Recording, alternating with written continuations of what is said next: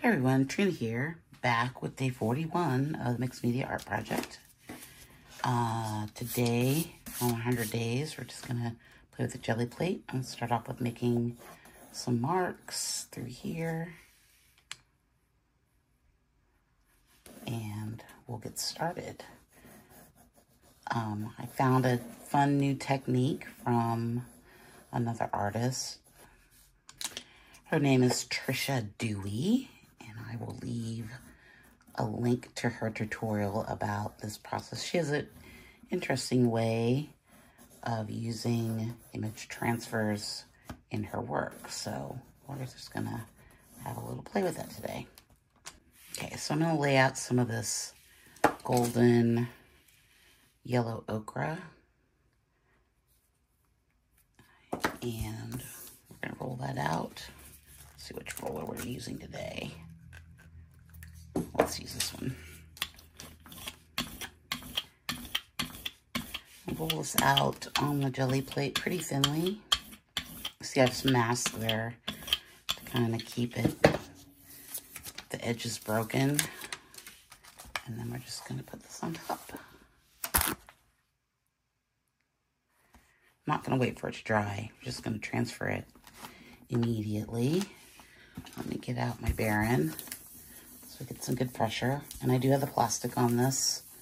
I wouldn't recommend trying to Baron over anything on the jelly plate because it'll just stick. Okay, let's see what we got. Ooh, that's really pretty. I like that. So I think I want to come in with maybe a lighter color over this. Maybe something white with a little bit of yellow. Here I'm mixing up some unbleached titanium with that yellow ochre. It's a little bit more white or titanium, just to kind of, yeah, I think that's a good color. I'm gonna work with some earth tones today, I think. It's going a bit earthy. Okay, let's put this down. Let's see what we get. Let's roll it out. That's probably way too, oh, God bless it. I need to clean that roller off. I got a piece of paint on there. It's okay, we have extra rollers. I want this to be pretty thin. I'm just gonna see how many layers we can build up with the jelly plate itself.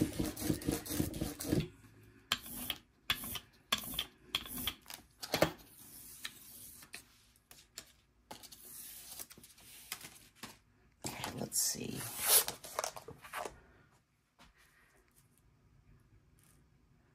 I want it right. Oh, right there.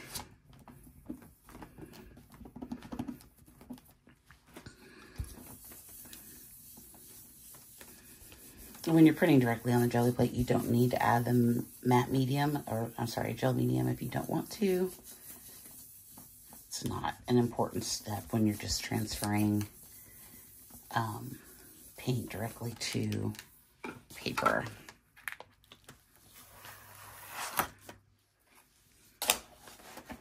Okay, so I have a little bit of paint left here. I'm going to turn it upside down. Let's see if we can't get that off too.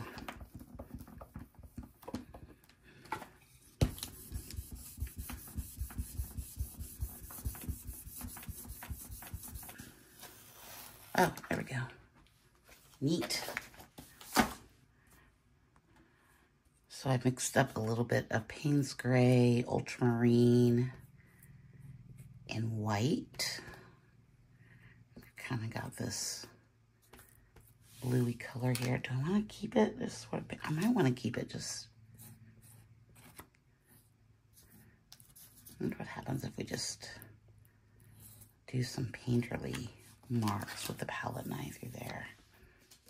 That might be a little too thick. I don't think I like that. Let's put this back down. We're going to roll it out. We might add some texture in, but I don't think that's going to work really well. I don't want it super thick because then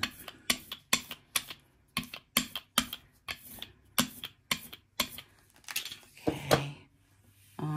Let's just put some marks through there.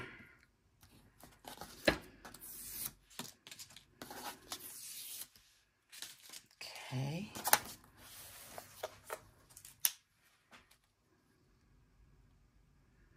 And just have to remember that I'm printing backwards. Not that it really makes that big of a difference, but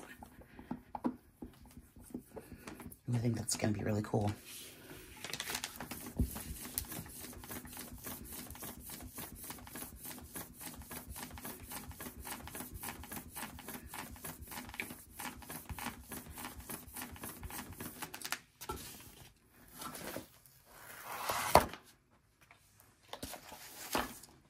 I really like that.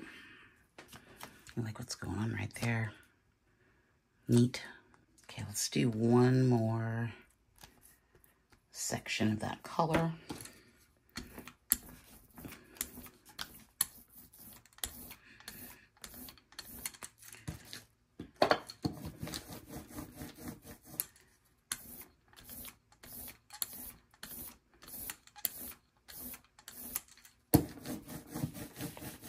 Should we add some, what happens if we add in a few of our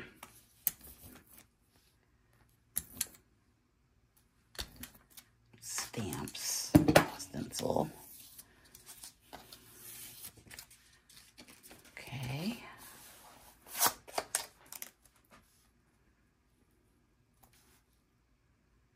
I don't know about this.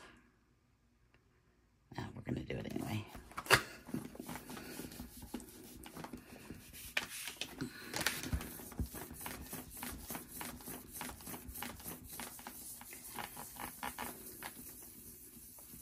Let's print this and then we'll talk a little bit about Trisha's printing technique.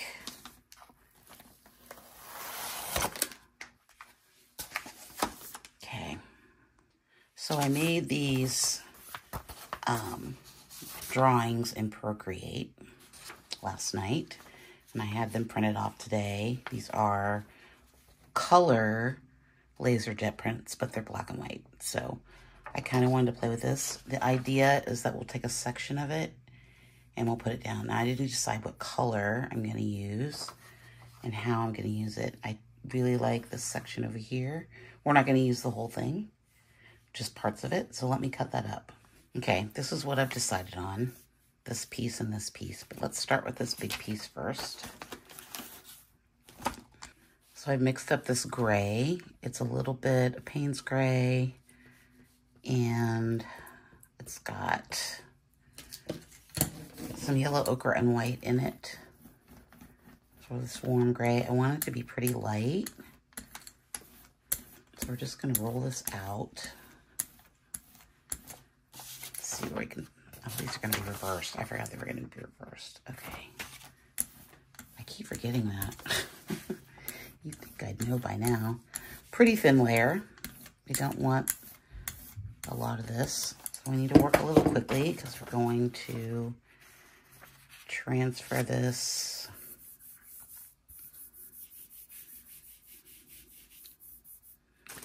Let me wipe off some of this extra paint that we don't need.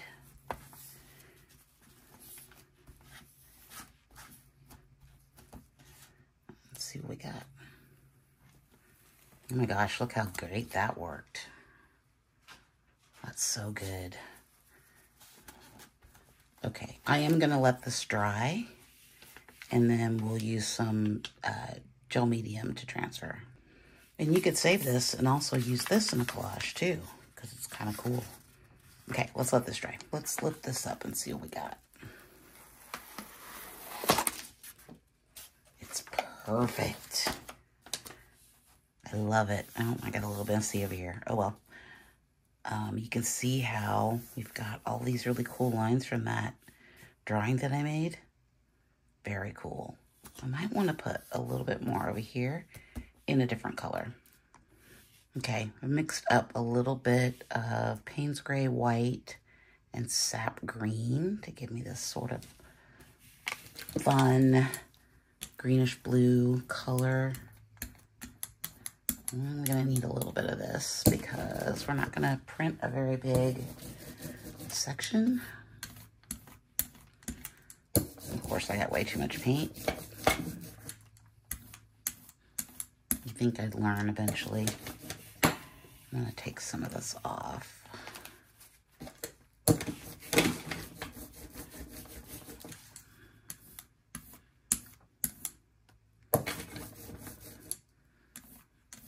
Remember, when you're doing gel transfers, you want to make sure you have a pretty thin layer of paint. And you can see there, you can kind of see through the back. Okay, so this is the piece we're going to use right here. I'm just going to lay this down and wipe some of this off. My very dirty paper towel is falling apart.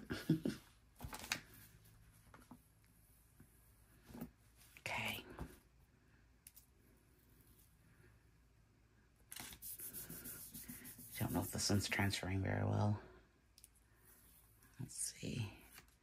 Oh, I think I left it on too long. Okay, I left that on way too long. So we're gonna alter and use this piece instead. You gotta be quick.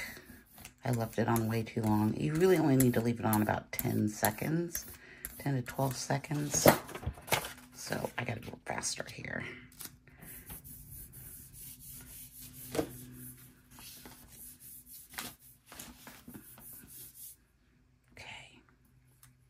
There we go. I don't think I'm gonna let this dry. I think I'm gonna try it without drying it first. I'm just gonna put it right here. See what happens.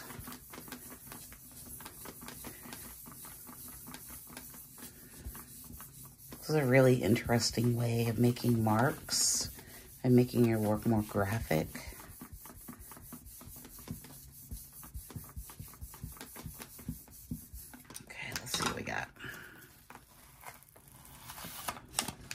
That worked pretty well. Okay, you can see it's really subtle. It's not terribly overbearing. Okay, now we need to decide what else we're gonna do. Okay, so I'm gonna roll out some Mars Black.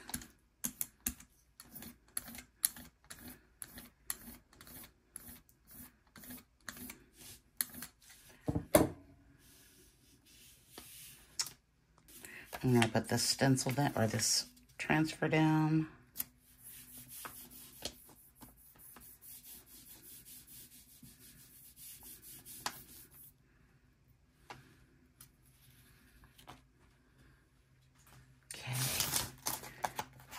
We need some contrast. We need some.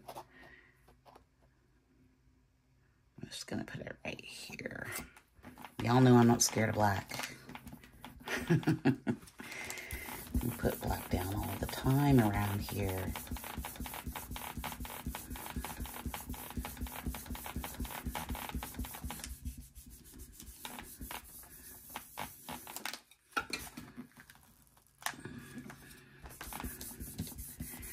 Okay, I don't know if this is going to transfer very well. I probably should have put some more gel medium on there, but oh no, it's good. It's good. It's the texture of the paper. Probably would work better on smooth paper, but I don't mind that. Let's come in with a little bit of Sumi ink. Make some marks through here.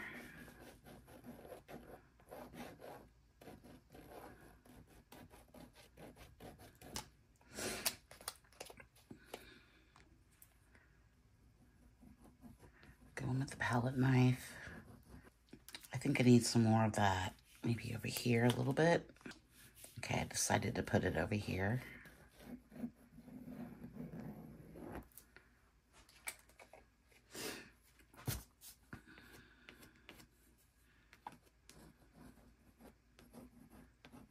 I'm really liking these sort of marks that I can make with the Sumi ink.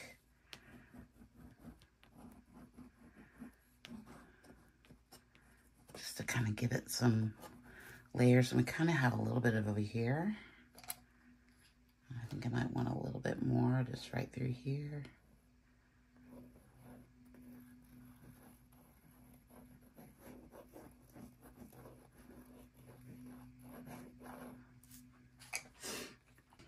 Okay, I pulled out the Lyra's water-soluble crayons. This is a little wet.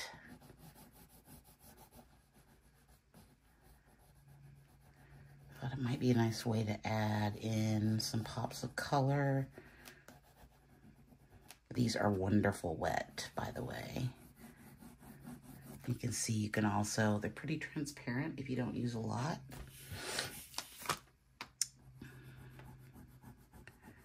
I just wanted to add some little bit of color. Oh, that's still wet. Oh well, it's fine.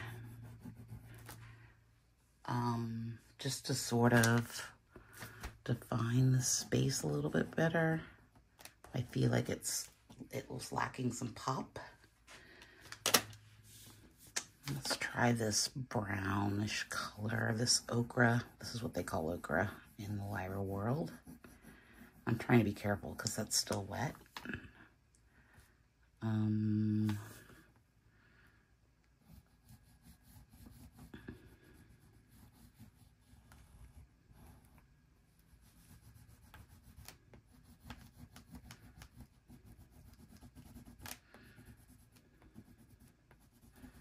Continue on with our little ladder. Okay, I think I want to bring this down just a little bit into this color, a little bit. Okay, I think I'm going to add in some white, more little white dots. So I've been staring at this for like 10 minutes. And for some reason, it just kind of, I don't know, it needs something.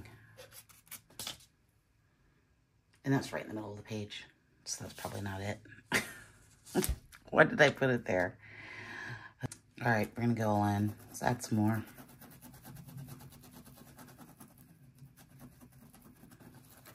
Going a different direction. Okay, that's better. Okay, I'm gonna add in some black dots because I'm feeling crazy.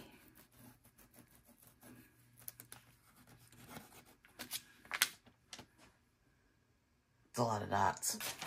Okay, I'm just gonna add in a line of black.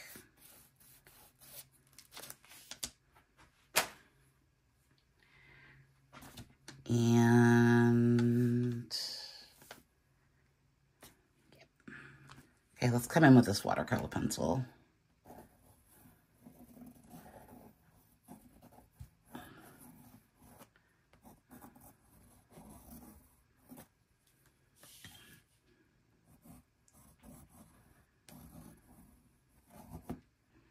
Okay, I think I'm done with this. Things that I like. Let's see, what things do I like? I like the technique of doing the jelly plate transfers with the image transfers, and I think it got some really cool areas. I did cover some of it up, but that's okay. I really like the black, actually. I think this area appears really nice. Maybe bolder with the color choices for the transfers. But I think it works overall. I mean, I think we got some good colors, good autumn vibes. I like this color up here. Yeah, I'm not sure about the black up there, but it is what it is. Let's look at it with a matte. Okay. I mean, I don't hate it. This one just really taxed my brain a lot. It looks better with the matte on it. It feels a bit Halloween-y with the color choices. I probably wouldn't use, you know what, I kind of like the blue and the yellow together. Overall, I think it's pretty successful. I think we got some nice areas that we could play with and ideas going forward. We'll play around with this again tomorrow. Maybe something I might try is printing the transfers onto tissue paper and then adhering that to give us more layers. That might be something I try tomorrow. Okay, thanks so much. Like and subscribe. New video over here. And I will see you in the next one tomorrow. Day 42. Thanks so much. Bye.